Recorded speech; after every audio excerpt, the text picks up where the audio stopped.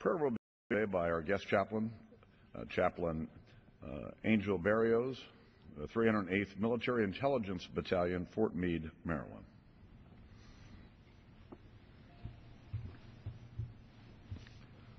Let us pray. Our Father in heaven, we take time at this moment to acknowledge your presence with us here in this congressional chamber. We realize that without you, all our efforts are futile to make good and right decisions for the people of the United States. Your word says that not a sparrow falls to the ground without you being fully aware. So indeed, we are convinced of the truth that you govern in the affairs of men. Divine Holy Spirit, make yourself real to us by revealing truth about every issue that will be discussed on the floor today. Truth is powerful. Truth is necessary. And truth will bring true liberty of which our country has so long experienced. I rebuke the deceits of darkness that would attempt to deter us from true truth, which is your holy word. I ask these things according to your will. Therefore, no doubt you hear this prayer. In your holy name I pray. Amen. The chair has examined the journal of the last day's proceedings and announces to the House his approval thereof. Pursuant to Clause 1 of Rule 1, the journal stands approved. The Pledge of Allegiance today will be led by the gentleman from New Jersey, Mr. Payne.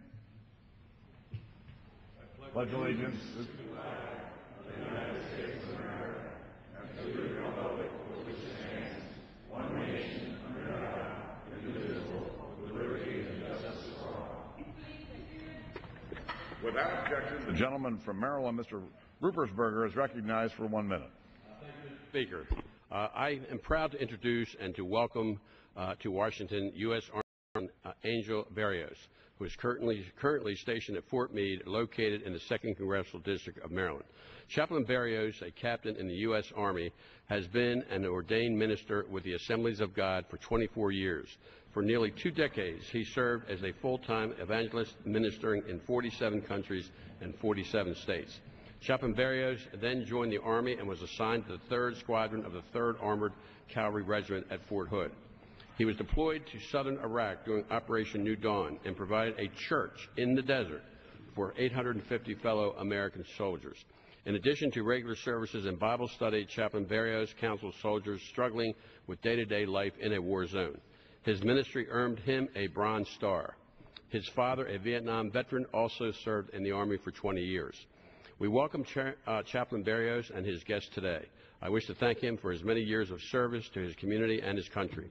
I'm honored to call Chaplain Berrios a constituent, and I offer thanks on behalf of this entire body for his delivery of the opening prayer today. Yield back.